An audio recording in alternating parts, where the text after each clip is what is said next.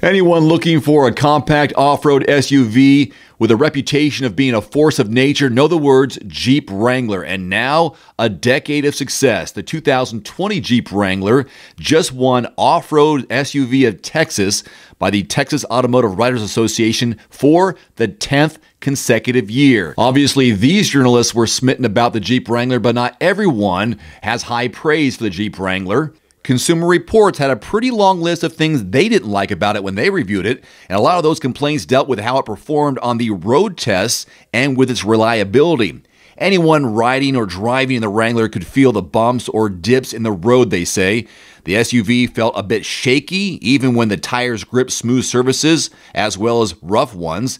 All in all, the 2020 Wrangler, they say, just isn't comfortable to ride in, especially on long-distance travel trips. Braking wasn't up to par during the testing period, and maneuvering left a lot to be desired. The wind noise became overwhelming to the testers when traveling at high speeds. The slower you go, the better it gets. Headlights were okay with the low beams, but you hardly notice a difference when you switched over to the higher ones. As for reliability, the Wrangler has had a few bad years of engine, transmission, and body issues. But they did have a few things they did like about it. They say the cargo area was decent enough for an off-road capable SUV. The interior finish has high-quality materials and a few stylish touches, like a strong gear selector with the classic Jeep logo imprinted on it. The 3.6-liter V6 had an impressive acceleration time of 7.3 seconds, going from 0 to 60, which isn't bad for an off-roader and surpasses quite a few of its competitors. Consumer Reports did advise buyers to consider the four-door option, as they can handle 1,500 pounds more in towing versus the two-door version.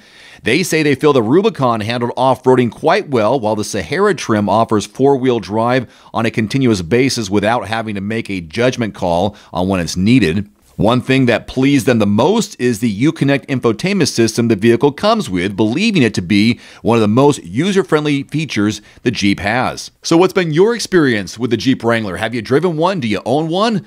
Leave your comments below and let me know if Consumer Reports is off base or on the mark with their thoughts.